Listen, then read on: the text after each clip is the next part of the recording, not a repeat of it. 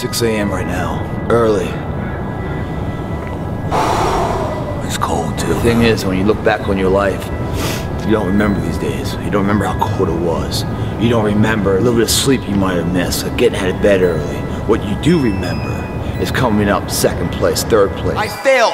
It's 10 times more of a man than someone said what if. Because what if never went to the arena. Second by second, you lose the opportunity to become the person you want to be. Or you gotta stop making excuses and take charge of the fucking life. Because success doesn't know these things about cold or early or tired. It just knows if you showed up or not. This world is filled with people who's never achieved their true ability. Life is not about waiting for the storm to pass. It's about learning how to dance in the fucking rain. We know no one else is here. They're all holding their blanket for warmth. We're holding our dreams for warmth. What are you waiting for? You got one life to live. Why wait tomorrow to start it? Wait the fuck now. When you do that, when everyone else is sleeping, it gives you an invincible edge, man. It's gonna be good, man. Not gonna be cold for long. Let's go get it on.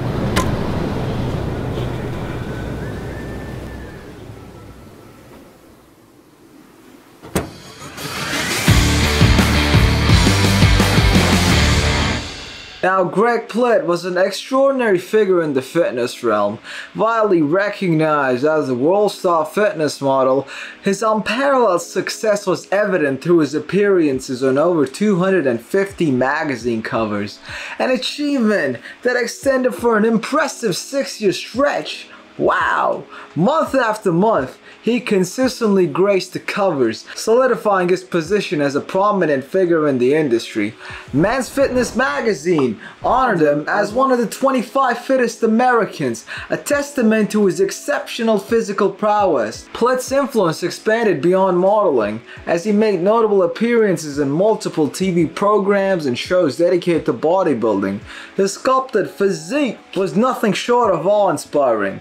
With his fucking chiseled abs and chest, this proportion of physique left an indelible impression on viewers, showcasing his dedication and discipline. Notably, Plitt secured sponsorships from prestigious brands like Metrics, Under Armour, and Gold's Gym, further solidifying his status as a fitness icon, so much so that he was consistently invited as a motivational speaker to everywhere, from random schools in the middle of USA, Texas, to some fitness expo all the way in Istanbul. As an actor, he was the body of Dr. Manhattan from Watchmen. He appeared beside Sylvester Stallone and Robert De Niro in Grudge Match. As a ranger, he was in command of over 180 men. He was a 3-time wrestling champion in his state. And as an entrepreneur, he was a self-made millionaire who ran multiple businesses. Now, this video would not exist if he was just a fitness model, because on the top level of fitness, everyone's got a great body.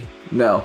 What made Greg Plitt such a force to be reckoned with was not what was on the outside, but what was on the inside. It was his mindset, the driving force behind his remarkable achievements. Today, we embark on a journey to explore the inner workings of a champion's mind. Join me as we delve into the depths of his mentality, seeking wisdom and inspiration to unlock our own greatness. Get ready to discover the secrets that propel Greg Plitt to the pinnacle of success, and learn how we too can harness the power of an unstoppable mindset. But before that, let's go back to where it all started. A baby is born in 1977 in Baltimore, Maryland to some amazing parents. Greg's love for fitness could be credited to his dad. At an early age, in between grades in grade school, you have that summer reading list you have to do. Well, I was always outside playing ball. Reading wasn't a big love for me, so I kind of put it off, procrastinated a lot. I remember vividly my dad coming home one day and he's like, "How's that summer reading going?" I go, "You know, it's not going so well. I'm too busy playing ball and stuff." He said, "No, you need to start focusing on schoolwork more." I kind of told him I didn't really want to do that, so he goes, "All right, here's your options. You can choose one or the other. You can either read for half an hour a day, or you can go out to the pool, swim 50 laps, do 100 push-ups and 100 sit-ups. Either one, but you make a choice." So in defiance, I go, "You know what? I think I'm going to hit the laps, do some push-ups, do some sit-ups." I started doing that for a week or two. Sure enough, my dad's like, "All right, this isn't working," so he ups the ante. He makes it 200 laps, or whatever the numbers are. So I'm out there for like an hour and a half, as opposed to reading for half an hour. But by doing that, I noticed I was a little quicker when I was playing ball. I was a little stronger. I started seeing some results. Greg started his journey towards greatness as a skinny kid lacking confidence like the most of us. Why did I start working out, guys? I started working out because I didn't have any confidence in myself. I had no confidence. So I figured if I worked out and got big, my strength could fill the void of my lack of confidence. However, deep down, he knew he was destined for more and pushed himself to pursue wrestling and embrace the weight room. It was during his competitive wrestling experience that Plitt realized the importance of developing not just his physical strength, but also his mental fortitude. You can't force your way through shit. When I was wrestling and everything else, yeah, I was stronger than most of the guys. But what really got me to be 3-time state champ and #2 in the nation and stuff, and not a point scored on me to the finals and nationals, wasn't because I forced the guy into, the move. It's because I set him up and he did the move for me without even knowing it. I snap his head down as he comes up, I'm coming under, he's reacting. Dude, he just it looks like too easy. He understood that a strong and smart mind was the key to achieving success. Throughout his competitive experience, Greg discovered the beauty and the capabilities of a strong and smart mind. As an already accomplished 3-time champion at wrestling, Greg faced a pivotal moment in his life when he started receiving scholarship offers from colleges. While the easy choice would have been to pursue a successful college wrestling career, everything changed when his sister decided to attend the US Naval Academy. Witnessing his sister's growth in character through the Academy's challenging atmosphere inspired Plitt. In Greg's words, as a junior in high school, I was getting a lot of letters from colleges to wrestle for them, but what really caught my eye was my older sister's decision to attend the US Naval Academy. I watched her grow in character through the challenging atmosphere of academic, military, and athletic requirements placed on her at the Academy. I knew that at the end of a 4-year journey through the US Naval Academy, I would walk away from it with an unbelievable amount of integrity and discipline. He chose to go one step further and attend the prestigious West Point Military Academy, far away from home. The decision meant, for the first time in his life, Greg would be alone for the next 4 years of his life. His education at West Point took everything he had and then some. It pushed him so hard that at one point, he decided to gamble with his own life. I was failing miserably, and I was just really down on myself. I didn't see the opportunities at West Point. I didn't see the challenges. I got absorbed by them and thought I was just failing and failing and failing. To the point, one day at practice for skydiving, when you jump out, there's 2 chutes. There's a reserve chute that's packed by a master rigger, and then there's your main that you pack. So if you have a bad pack job and you put a pull and it doesn't open up, well then you can deploy your reserve and you still live, basically. There's a little computer thing called a Cypress. If you fall at a certain speed and you go through a certain ceiling, it fires your reserve automatically. So I was at a state of depression and denial and loss, very lost. And so I jumped out, put my hands in the air, and I didn't pull anything. I go, let's see if this thing works. And if it doesn't work, I'm okay with it. And I fell, I looked at it on my altimeter. It's supposed to fire around 1,000 feet. The Cypress for your reserve.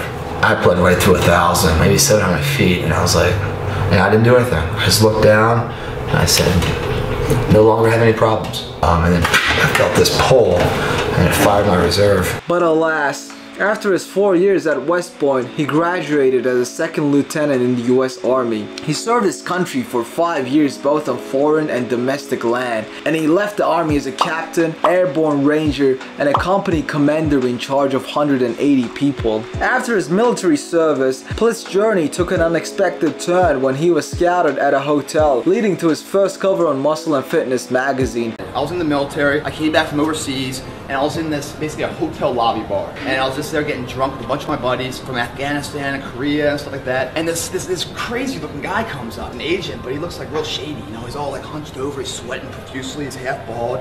And he comes up, he's like, hey man, you here for this convention?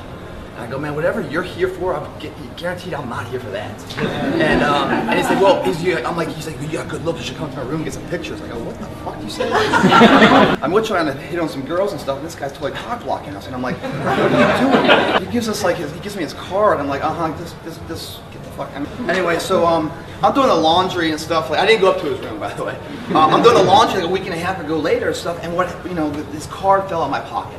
So I looked him up and everything else. I gave him a call. I go, hey man, you met me a couple weeks ago. you know, that offer still stands. So I went up to New York, we did a test shoot, landed the cover of Muscle & Fitness that day. However, contrary to popular belief, his success was not easily obtained. Plitt worked tirelessly, overcoming numerous obstacles and continuously improving his physique. And everyone's like, wow, that's really good luck, man. And let me tell you something about luck. Luck is not that someone's going to give you something you haven't deserved, something you haven't earned. Because every day I trained hard, an opportunity came to me. His relentless dedication and networking efforts resulted in a remarkable streak of being on the cover of at least one fitness magazine for 6 consecutive years. Despite not receiving any payment for these covers, he saw them as opportunities to build his brand and connect with others. This success eventually led Plitt to move to Los Angeles to pursue his next passion, acting. He starred in commercials and movies, with his most notable role being the body of Dr. Manhattan in the film Watchmen. Greg also invented the exercise machine known as the Metaball and continued to inspire millions as a fitness ambassador and a motivational speaker. Tragically, Greg Plitt's inspirational journey came to a sudden halt in 2015 when he was fatally struck by a train during the filming of a commercial. Despite his untimely passing, his legacy lives on as a symbol of hard work, dedication, sacrifice, integrity, and honesty. Join me as we dive into the mind of this extraordinary champion, uncovering the secrets that propelled Greg Plitt to the pinnacle of success. Together, let's learn how to harness the power of an unstoppable mindset and discover our own potential for greatness.